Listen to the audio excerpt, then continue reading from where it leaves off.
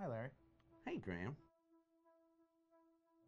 Hi, my name is Graham Resnick. I'm a filmmaker, writer, director, sound designer, and I started working with Larry Fessenden about 10, 15 years ago through my friend Ty West, who I grew up with, and have done a lot of sound design with on his films.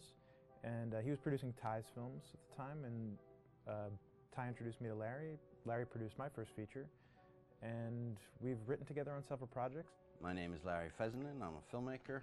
I run Glass Eye Pix, which is an independent production company out of New York. We make indie movies, a lot of scary movies as well. I got a call to audition to write this video game.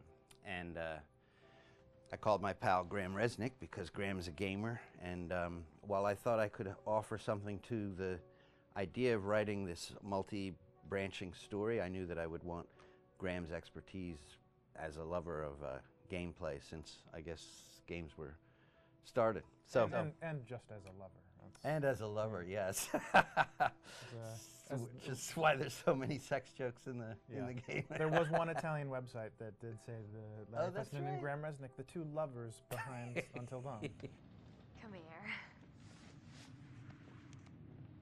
Maybe I know how to handle you too. I am definitely ready to be handled. So I wanted Graham by my side. Yeah, and we got the gig, and it's been an amazing ride. Oh, hell yeah. Oh my god, she's taking her shirt off. What? Oh my god! Matt, what are you doing here? Hannah. I'm sorry, Hannah. This all got out of Why? hand, but So in the game, the basic setup is that a year prior to the game's start, all these kids had gone up to a ski lodge that was owned by the parents of one of the kids, or a couple of the kids, and some of the teenagers played a prank on some of the other teenagers, and the terrible tragedy occurred when a few of them, two sisters, ran out into a blizzard, and were never seen from again.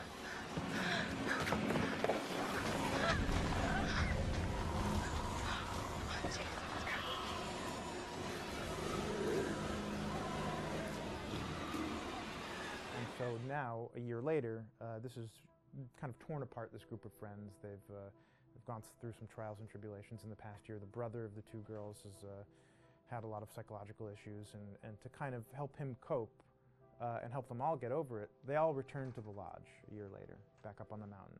And the idea is to get over it, but The healing does not begin. yeah, and these kids are all trying to find themselves. They've been through a trauma, but in general, they're just teenagers trying to figure out who they are. So they're all kind of falling into the patterns, the stereotypes, the characters they see on TV and in the movies. I think we were very interested in taking genre tropes and kind of making them sort of refresh them.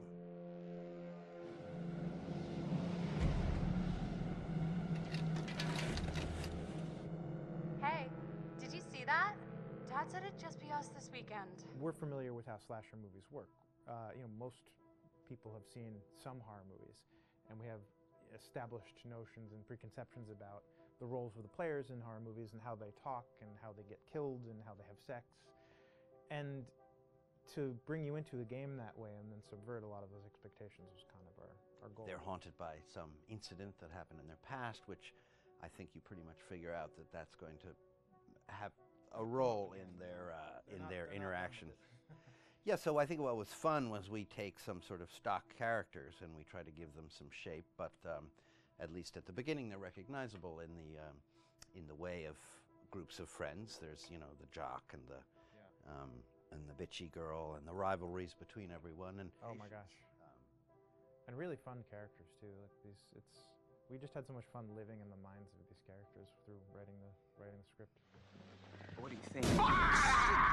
Jesus! it was fun. I think we were looking to get that kind of banter that you Yeah. see both in movies, but also that you absolutely have with friends, and sort of those inside jokes. And of course, as writers and as friends ourselves, we sort of developed little tracks, and we try to give the characters that kind of vibe.